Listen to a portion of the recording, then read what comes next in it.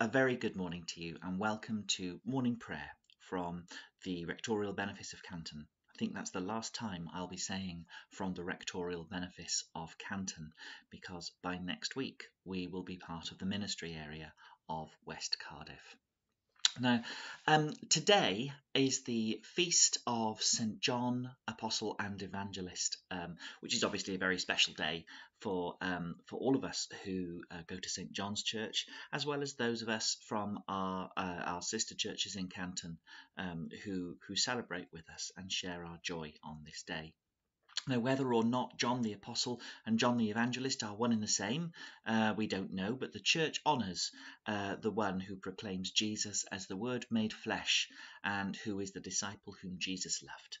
John was there at the transfiguration of Jesus on the Holy Mountain. John was there at the Last Supper. He was with Jesus in his agony in the garden, and he was with Jesus and his mother standing at the foot of the cross. John witnessed Jesus' resurrection. He saw and he believed.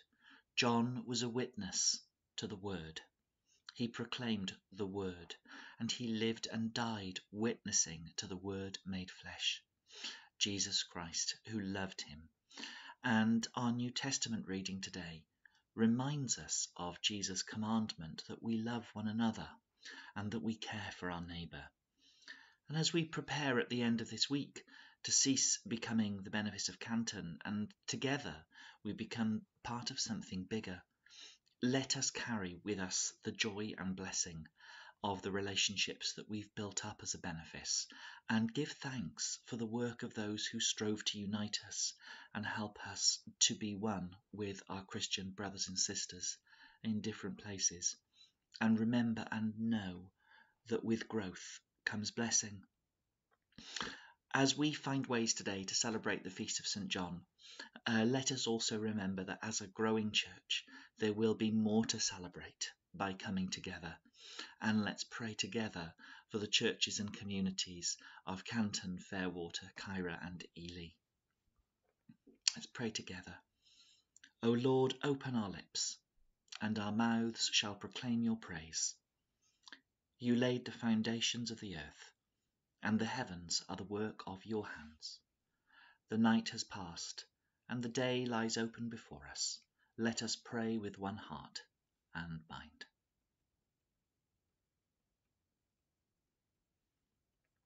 As we rejoice in the gift of this new day, so may the light of your presence, O God, set our hearts on fire with love for you, now and forever. Amen. Psalm 21. In your strength the King rejoices, O Lord, and in your help how greatly he exults. You have given him his heart's desire, and have not withheld the request of his lips. For you meet him with rich blessings. You set a crown of fine gold upon his head.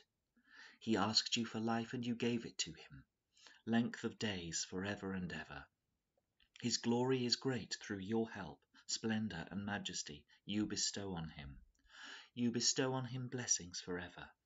You make him glad with the joy of your presence. For the King trusts in the Lord, and through the steadfast love of the Most High he shall not be moved. Your hand will find out all your enemies. Your right hand will find out those who hate you. You will make them like a fiery furnace when you appear. The Lord will swallow them up in his wrath, and fire will consume them. You will destroy their offspring from the earth, and their children from among humankind. If they plan evil against you, if they devise mischief, they will not succeed, for you will put them to flight. You will aim at their faces with your bows. Be exalted, O Lord, in your strength. We will sing and praise your power.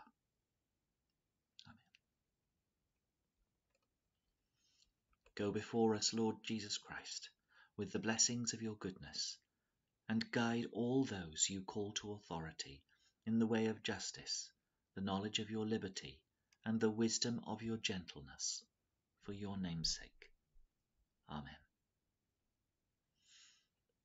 The New Testament reading today is taken from 1 John chapter 2, verses 1 to 11. My little children, I am writing these things to you so that you may not sin. But if anyone does sin, we have an advocate with the Father, Jesus Christ the righteous, and he is the atoning sacrifice for our sins, and not for ours only, but also for the sins of the whole world. Now, by this we may be sure that we know him if we obey his commandments. Whoever says, I have come to know him, but does not obey his commandments, is a liar, and in such person a truth does not exist. But whoever obeys his word, truly in this person the love of God has reached perfection. By this we may be sure that we are in him. Whoever says, I abide in him, ought to walk just as he walked. Beloved, I am writing you no new commandment, but an old commandment that you have had from the beginning. The old commandment is the word that you have heard. Yet I am writing you a new commandment that is true in him and in you, because the darkness is passing away and the true light is already shining. Whoever says, I am in the light, while hating a brother or sister, is still in the darkness. Whoever loves a brother or sister lives in the light, and in such a person there is no cause for stumbling. But whoever hates another believer is in the darkness, walks in the darkness, and does not know the way to go, because the darkness has brought on blindness. Here ends the lesson.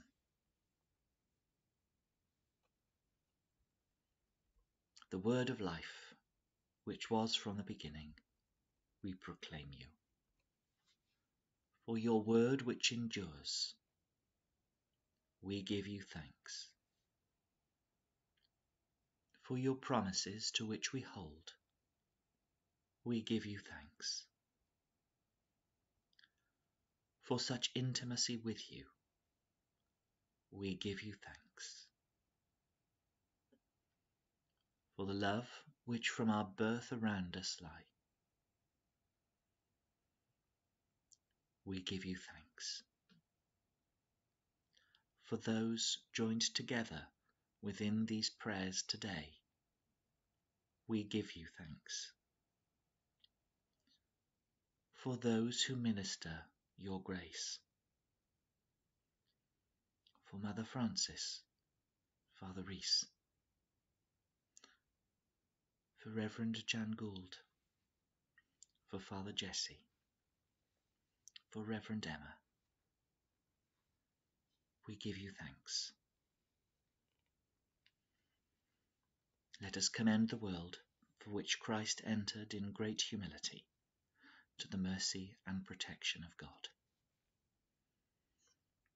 Merciful Lord, cast your bright beams of light upon the Church, that being enlightened by the teaching of your blessed Apostle and Evangelist St. John, we may so walk in the light of your truth, that we may at last attain to the light of everlasting life, through Jesus Christ, your incarnate Son, our Lord, who is alive and reigns with you in the unity of the Holy Spirit, one God, now and forever. Amen. We pray together. Our Father, who art in heaven, hallowed be thy name. Thy kingdom come, thy will be done, on earth as it is in heaven. Give us this day our daily bread, and forgive us our trespasses, as we forgive those who trespass against us. And lead us not into temptation, but deliver us from evil. For thine is the kingdom, the power, and the glory, forever and ever. Amen. Let us bless the Lord. Thanks be to God. I hope you all have a great day, even if it's a grey day. All the very best for now. Bye-bye.